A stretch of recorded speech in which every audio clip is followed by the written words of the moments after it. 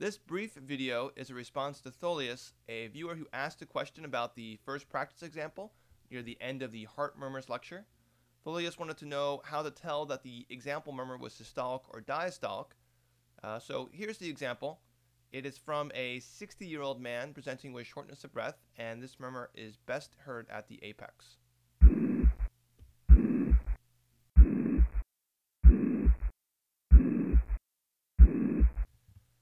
To identify what is the most likely etiology of this murmur, the first step is to determine whether it's systolic or diastolic. However, this example is actually a little tricky because there is an extra sound thrown in. In retrospect, this first example probably should have been more straightforward, so I apologize for that.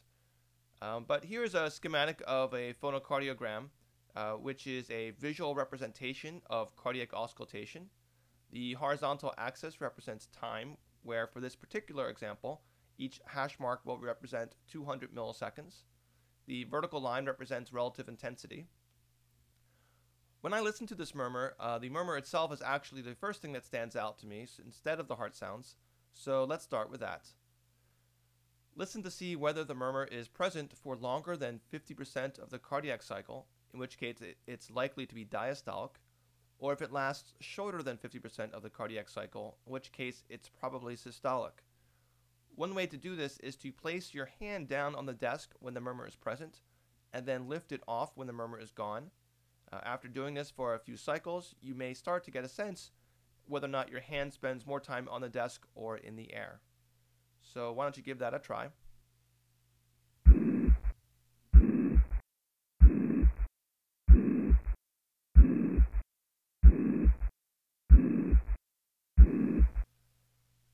This pink box will represent the murmur. It lasts about 400 milliseconds. Don't worry, there's no way your ear will be able to determine that specific duration, but I have audio recording software that allows me to measure it directly.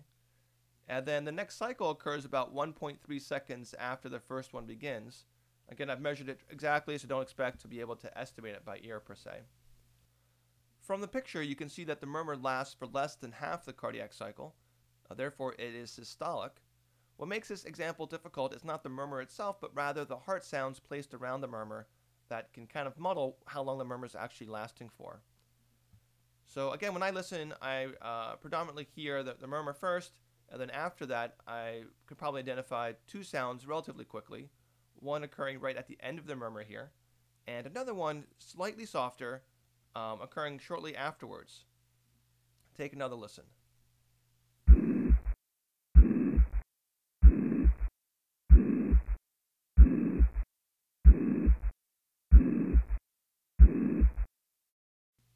If you're paying really close attention, there's actually one final heart sound that comes right at the beginning of the murmur, which your brain kind of loses because it's focusing on the murmur that comes right afterwards.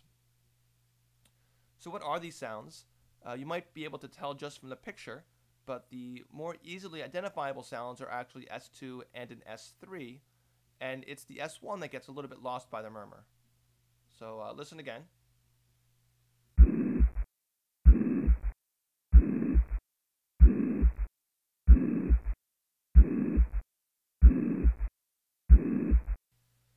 In Tholius's question, he raised the issue about whether or not the word Kentucky can be used to check the cadence of an extra sound to determine if it's an S3 or S4.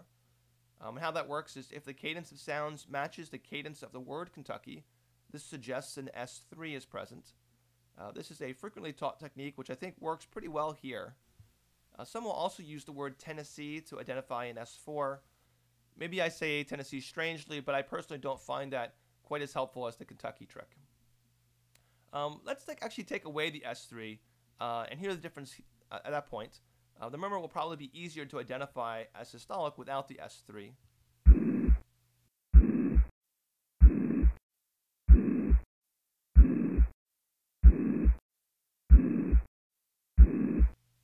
And let's add the S3 back in again.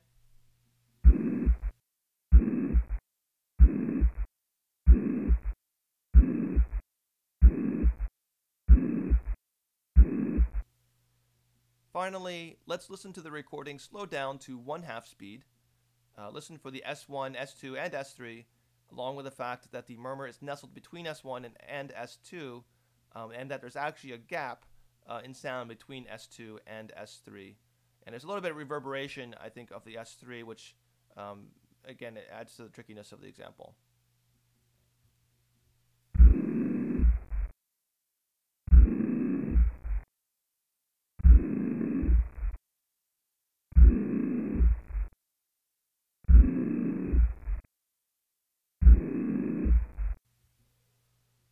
So overall, this is an example of mitral regurgitation with a whole systolic murmur and an S3 thrown in, suggestive of the fact the patient probably has developed congestive heart failure as a consequence.